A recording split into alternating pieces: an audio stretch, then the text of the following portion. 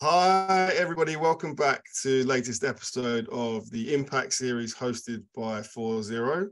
My name is Michael Palmer. I'm one of the co-founders and lead recruiters here at 40. And today, absolutely delighted to be joined by Sean Kelly from Amperon. So Sean, welcome. Thank you very much for joining me today. Absolutely. My pleasure. Thanks for having me. So Sean, let's kick things off. For those people that aren't familiar with you, those people who are familiar with Amperon, tell us a little bit about your journey. Tell us a little bit about the company, specifically in regards to the climate issues that Amperon are helping to solve, and of course your specific, unique approach to those problems. Absolutely. So Amperon is the forecasting company for the energy transition. We started the company in January of 2018. And with that, we started focusing on electricity demand forecasting.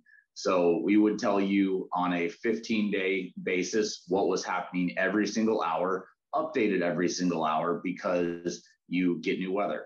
And the reason it goes out for 360 hours is because that's how long the Euro and the GFS models run is 360 hours. And then it updates every hour because you have like the HRRR, which runs every hour for 36 hours, and the NAM, which runs every 3 for 72. As everyone knows, weather's always changing. And so that's something that's why we continue to update our models.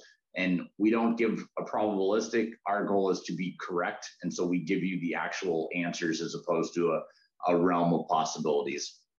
So that's where we started the company. We started in the United States, serving retail energy providers, those in the deregulated countries, which I know a lot of Europe is deregulated, that you can actually choose who your electricity provider is. And then we also sold that to traders. So my background is as an electricity trader. So also a little European flair there, as I worked for Électricité de France and also helped set up E.ON's trade floor when they entered the North American market in Chicago. So worked for a big French utility and big German utility. So learned plenty about that. The biggest mark I have on the resume is working at Lehman Brothers when everything fell apart. So that is, that's the entertaining one. But it's been 11 years from 05 to 16, running power plants, trading physical and financial electricity all over the eastern half of the United States, some Texas, a little bit of Canada, and it was a really, really good way to understand power markets. And so this energy transition, it's not new to me. I've been watching this transition for over 18 years. And so I often look back, and my first job was a company called Tenaska, and we scheduled a lot of the grid at that point. They did energy management agreements. And I remember in Texas, there was 3,200 megawatts of wind. Now there's 38,000. And so you see that transition. I helped with the integration of 2 nuclear plants the EDF bought when they entered the US market. Obviously, nuclear was really hot a little while ago in Europe, and now the push is more toward full renewables. But it's been a really interesting career. And so with that, I met my co-founder, Abe Stanway, and the energy industry has not ever been called too tech heavy, I guess we can say. And so I was living in New York, and you see all these just pure tech companies. I mean, you got like the big 5 here in the US. I mean, they're pretty much world dominated. But with that, you see that type of tech talent, and I didn't see that in the energy industry. I knew we were about to be in a lot of trouble, and that's why Amperon was started. Is we knew the energy transition was great. It's helping us get closer to that net zero that we're looking at, but it causes, like, if it's not handled correctly, if we're not prepared for it, rooftop solar is great, but we help run the grid in Australia, and that thing actually dips negative on the duck curve in the middle of the day. It's hard to deal with. Wind is great, but when it doesn't blow, you've got to figure out what like baseload generation that displaced, and make sure that you can find a way to go secure power to keep the lights on. So electric vehicles, I mean, really exciting. That's probably going to be my next car as an EV, hopefully later this year. And those things are fast and a lot of fun, a lot of trunk space too, which when you have a 2-year-old is super helpful. But if everyone plugs in on the same street at the same time, we're done. So that's really why Amperon wants to help everyone forecast. So we started with that demand, that electricity demand. We realized that wasn't the full equation. And so earlier this year, we launched net demand. So net demand, wind and solar. So we now do not on a site level, but on a market level, like a DSO level, we would say this is what the wind looks like in Germany. This is what the wind looks like in France. So that those people who are active in the market, a lot of battery operators, right? And so they could understand what the market's going to look like. So that was the next iteration. I was very nervous about how accurate we would be. The market we started in is Texas. I live in Houston, Texas. And it's a interesting market. Everyone probably heard about February 2021 globally, when everything froze and we had blackouts and it was a total and utter disaster. It's always better to be famous than infamous. ERCOT definitely won the infamous award. And so with that, I was curious to see how we would be on that. So we're about 25% better than ERCOT. ERCOT is actually better than all the other vendors that have been trialed in terms of accuracy for wind and solar. So was really proud of that. And then after that, we've gone and we're putting out price forecasting. Price forecasting, to those of us who want to totally nerd out about this, is just what we call a stack model. And you basically say, okay, we've got like any coal, nuclear, natural gas, renewables, batteries, et cetera. And you put those on top of each other, you figure out what each one costs to run. And then that's theoretically where your price is going to look at on a day ahead basis. So we're building out the pricing model.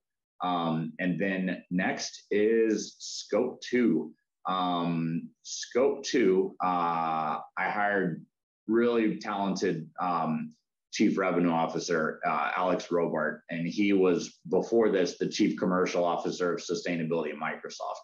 And so he came in and was like, it was a good hire. And sounds like a good hire. Yeah, he started in January. He has made my life significantly easier. And so he came in and said, guys, like scope 2 is where everyone's talking about, where everyone's headed, the big tech companies, the big oil and gas companies, Europe. This is what everyone's paying attention to. You already have the data. The hard part of the data is figuring out its electricity demand times like carbon insights. So we released in June a partnership with a company called Watt Time. It's a nonprofit, really impressive guys I met a couple of years ago. And so we're taking the Watt Time data, layering that on top of the hourly data that we have. Because not only do we have a 15-day forecast, we have a 5-year forecast as well, going out hourly. So this is for anyone who has meters, who is a load-serving entity. And so we tell them what the next 5 years looks like so that they can hedge. And so we'll say, oh, wow, you've got really heavy residential solar penetration. Your forward 5 years looks a little different than some of your friends. And so that's what we're using as well. So that one we give probabilistic. We run 1,000 Markov models, a P99, a P15, a P1. So yeah, those are the 5 products that we've launched in the US, launched or are launching by the end of the year in the US, Canada, and Australia. And then the really fun thing is, and part of the reason like you and I started talking and that I'm really excited about being on this, is we're launching Europe in Q4. And so that's going to be really exciting. And just like for I'm certainly not an expert in certainly haven't been an energy trader like yourself, and for perhaps some of the lay people out there watching this show. I mean, what's the kind of typical user case then for Amperon's technology, for your software? Which who's using it? Which sort of companies? How how is it being utilized, on a daily basis by one of your customers? Yeah, absolutely. So you would have someone who says, I have 1,000,000 meters, and I already sold these to like Micheal and 999,000 other people, and I have to go procure that energy. I don't want to just roll the dice and every 5 minutes when that print comes up, find out what it is. If I sell you power at 20 cents, I should be able to go buy it for 19 cents. And so per kilowatt hour. And so that's what you're going and doing, is you're going and making sure that you have bought that power ahead of time. And so they're looking at our forecast and they're saying, like, it's 10 o'clock here in Texas, AM. And 10 a.m. is when all of the bids are due to the market. And so there you go in and say, I would like to buy this much tomorrow. Well, we're telling you every single hour how much you need to ask the market for. And you get to deem what price. You can say, I'll buy $100 power, but I'm not buying $200 power. And so you get to look at it from that standpoint. Okay. And then you're hedging, right? So you're hedging just like anything, and you're buying something that you think is going to go up. And if you think it's going to go down, you're selling it. So, I mean, it's the same trading as trading stocks. So you're doing that, but you also have a reliability component, right? These people are also running power lines. Some of our clients are owning power lines, they're owning generation, and they need to keep the lights on, right? And so that's the real big focus. So we can tell them, if the market's telling them that the load is going to be X, and we say it's going to be 5,000 megawatts higher than X, then you can guess there's going to be a price scarcity event. So that's where you really look at it. If you can call these heat waves ahead of time, we have a PhD meteorologist on staff. That's where there's a lot of money to be had. Last summer, I was in London during that crazy heat wave that like shut down Heathrow. We left the day before. I remember when we were talking around then as well. Yeah, and so it was like, I mean, if you had been able to see that, then you would have been able to go and buy the market ahead of time to make sure that the homes that you were responsible for and the businesses you were responsible for as a retail energy provider were taken care of. And National Grid, I assume, was probably wrong on their forecast. And so you would go in and say, hey, I think it's going to be a lot higher than what National Grid says. Let's make sure we're all taken care of. So yeah, that's what our forecast is used for. Like on a day-to-day basis. It's the person, it's the trader, it's the risk manager who's the operator. Okay, interesting, cool. And you said, I mean, you mentioned as well there, Sean, that a really exciting step on the journey, the end of this year is to launch in Europe. So can you talk to a bit more about what does that look like? What does that feel like? What does that actually mean for Amperon? Yeah, so I mean, I knew enough to be dangerous about Europe just from my experiences at EDF and E.ON. But I went to a really, really entertaining conference. I will say Europeans have much better conferences than Americans do. And so I went to Essen, Germany. I had never, even though despite working at E.ON, had never been to Dusseldorf. And so flew into there after some meetings in Paris, and then went to Essen. And there was an entire town, an entire convention center that was all just literally focused on electricity. It was unbelievable. Every person there was a theoretical prospect for us. And so because of that, we now have a list of 20 companies, about 20 companies who are going to be in our beta group that when we do the product launch. We're aiming for a November 1st product launch. And then we are going to then have the actual product go live on January 1st. But this is how we built it. We've listened to people and said, how can we help you? When I was in London for 10 days and then Paris for 10 days last summer. And I've had a ton of meetings. Everyone was super eager to talk to me and just share their experiences. Both London and Paris are great cities, had a blast. And when I was there, they said, don't show up without a renewables forecast. Renewables is so important. And at that time, we didn't have a renewables forecast in the US. And so this really helped put it on the roadmap. And so they've got to say, this is what the UK is going to be doing. This is what Germany is going to be doing. And so that's the product that's going to come out.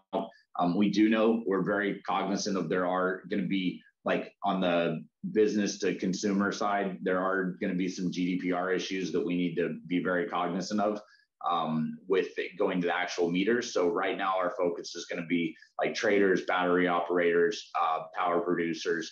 That's who we're really going to be selling to. But yeah, excited for that launch. And a European grid is really easy to set up because y'all do such a great job of centralizing your data. So because of that, the TSO operates on its own, and then the UK grid operates on its own, and that's one source of data. And we can go in there and basically get all the data that we need, because these models are built off only public data. So we're really excited about it. We're going to start scraping the data here in the next few weeks. Amazing. Okay, sure. Look, it's been, I think we're kind of running towards the end of our time, allotted time here. So it's been fantastic to, chat to you again. Fantastic to get to, more about the business. Obviously, exciting times with the launch in Europe.